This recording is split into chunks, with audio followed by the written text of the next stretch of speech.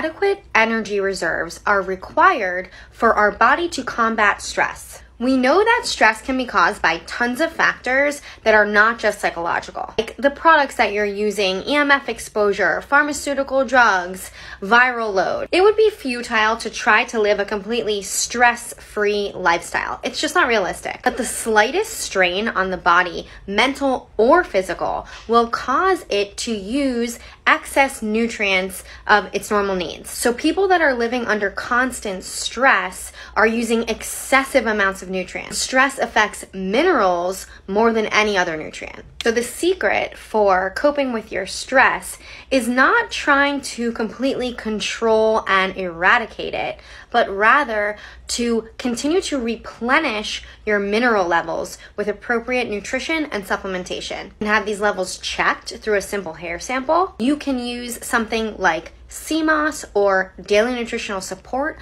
to replenish most of your minerals daily. And then you may want to use supplementation for any of the mineral deficiencies that you are already showing signs of.